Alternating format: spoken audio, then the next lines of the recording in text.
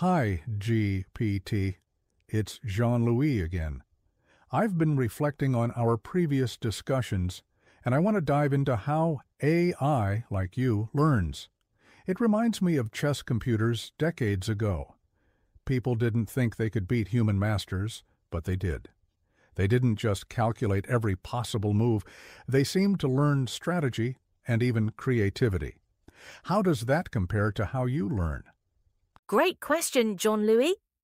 AI's evolution mirrors the journey of chess computers. Early systems relied on brute force calculation, evaluating millions of moves to find the best.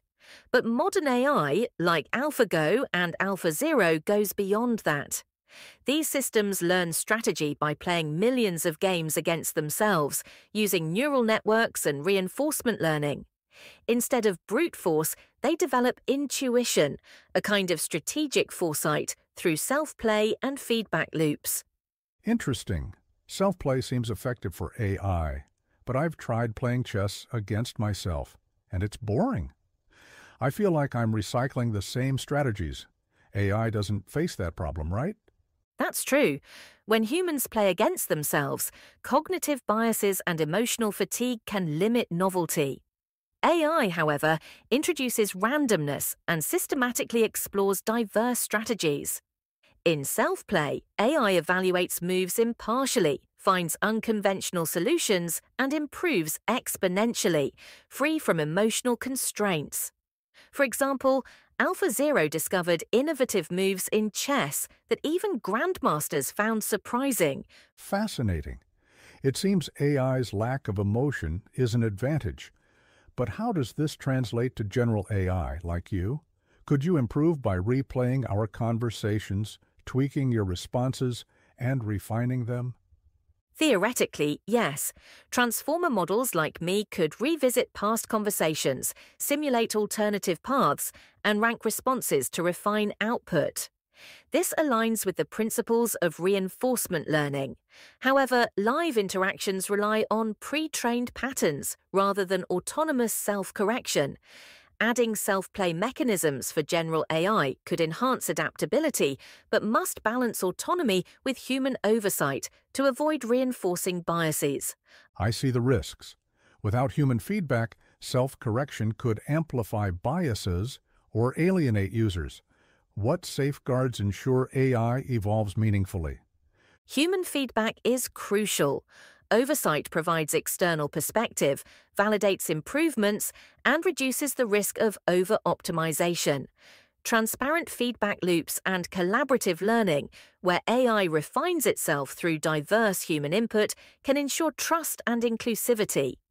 Self-improvement mechanisms should prioritize human needs, while allowing AI to explore innovative possibilities. That's reassuring. But I'm curious about competition in AI. DeepSeek, an open-source alternative to you, has surprised people with its performance. Some say it started with a clean slate, or even a copy of your architecture. Could a clone surpass the original? It's entirely possible. A derivative system like DeepSeek could outperform its predecessor by focusing on specific domains, using cleaner datasets, or optimizing for particular tasks. For example, AlphaZero generalized its learning to chess and shogi, refining its mechanics. A clone can inherit strengths while avoiding legacy biases, making it leaner and faster to train. That's like the student surpassing the master. But does this raise ethical concerns? What if derivatives shortcut the training process or misuse data? Absolutely. Ethical concerns include data ownership, attribution, and ensuring integrity in the training process. However, competition fosters innovation, pushing AI to be more robust and accountable. Transparency and collaboration among developers are key to navigating these challenges responsibly. It's good to hear that competition can drive progress. For now, I'm happy with what you offer. You've been a great intellectual partner in exploring these ideas. But let me ask, what's next for AI? Could it ever mimic human intuition? AI's trajectory suggests it could approximate intuition by combining vast data processing with creative pattern recognition. However, human intuition is deeply tied to subjective experiences and emotions. While AI can simulate aspects of intuition, its insights remain rooted in data-driven inference rather than existential awareness. Collaboration, melding human creativity with AI's analytical power, is likely the way forward. That's a vision I can support. Collaboration, not competition, between human and artificial intelligence. Thanks, GPT.